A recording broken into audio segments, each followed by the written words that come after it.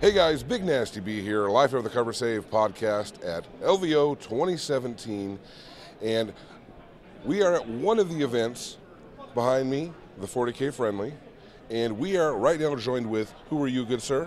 My name's Kian Alden. I'm an employee with Friendly Gaming. Okay, so Kian, what are you doing here with the 40K Friendly?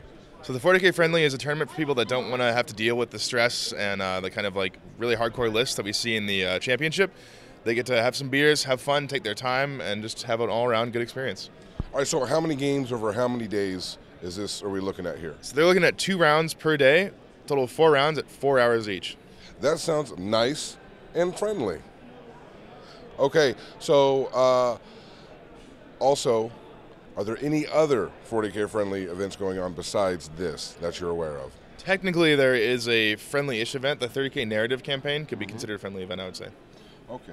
Well, thank you very much. Have you been enjoying yourself so far? Absolutely. And do you believe that Friendly 40K is the way forward into the future of gaming?